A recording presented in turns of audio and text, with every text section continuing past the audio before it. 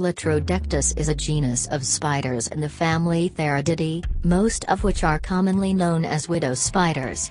The genus contains 31 recognized species distributed worldwide, including the North American black widows, L. mactans, L. hesperus, and L. variolus, the button spiders of Africa, and the Australian redback spider. Species vary widely in size. In most cases, the females are dark-colored and readily identifiable by reddish markings on the abdomen, which are often hourglass-shaped. These small spiders have an unusually potent venom containing the neurotoxin latrodexin, which causes the condition latrodectism, both named after the genus. Female widow spiders have unusually large venom glands and their bite can be particularly harmful to large vertebrates, including humans. However, despite the genus notoriety, Latrodectus bites are rarely fatal or even produce serious complications. Only the bites of the females are dangerous to humans. Female widow spiders are typically dark brown or a shiny black in color when they are full-grown, usually exhibiting a red or orange hourglass on the ventral surface, underside, of the abdomen. Some may have a pair of red spots or have no marking at all. The male widow spiders often exhibit various red or red and white markings on the dorsal surface, upper side, of the abdomen, ranging from a single stripe to bars or spots, and juveniles are often similar to the male pattern. Females of a few species are paler brown and some have no bright markings. The prevalence of sexual cannibalism, a behavior in which the female eats the male after mating, has inspired the common name widow spiders. This behavior may promote the survival odds of the offspring, however, females of some species only rarely show this behavior, and much of the documented evidence for sexual cannibalism has been observed in laboratory cages where the males could not escape. Male black widow spiders tend to select their mates by determining if the female has eaten already to avoid being eaten themselves.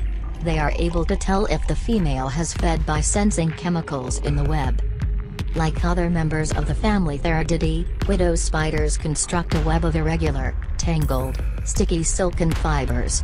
Black widow spiders prefer to nest near the ground in dark and undisturbed areas, usually in small holes produced by animals, or around construction openings or wood piles. Indoor nests are in dark, undisturbed places as well, such as under desks or furniture or in a basement. The spider frequently hangs upside down near the center of its web and waits for insects to blunder in and get stuck. Then, before the insect can extricate itself, the spider rushes over to envenomate and wrap it in silk. To feed, the mouth pulses digestive juices over the prey, which is liquefied and then internalized by capillary action, allowing the slurry to be sucked back up into the mouth. Their prey consists of small insects such as flies, mosquitoes, grasshoppers, beetles, and caterpillars. If the spider perceives a threat, it quickly lets itself down to the ground on a safety line of silk. As with other web weavers, these spiders have very poor eyesight and depend on vibrations reaching them through their webs to find trapped prey or warn them of larger threats. When a widow spider is trapped, it is unlikely to bite, preferring to play dead or flick silk at the potential threat. Bites occur when they cannot escape. Many injuries to humans are due to defensive bites delivered when a spider gets unintentionally squeezed or pinched.